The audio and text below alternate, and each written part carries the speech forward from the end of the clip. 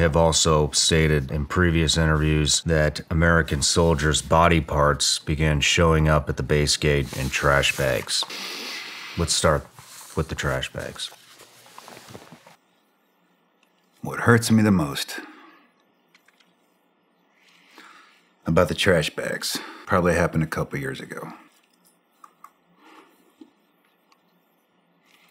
Talking to one of the spouses whose body parts were in that trash bag. And she can't use trash bags. She just can't use trash bags anymore to think of that. I don't know what the delivery was for. I don't know if it was to give them back, and that's just the only way to do it after they hacked them apart. I mean, that's sad when that's how you identify people, is in body parts in trash bags delivered to your front gate. I think the body parts were from probably part Gary Gordon and Randy Shugart and maybe one of the crew chiefs.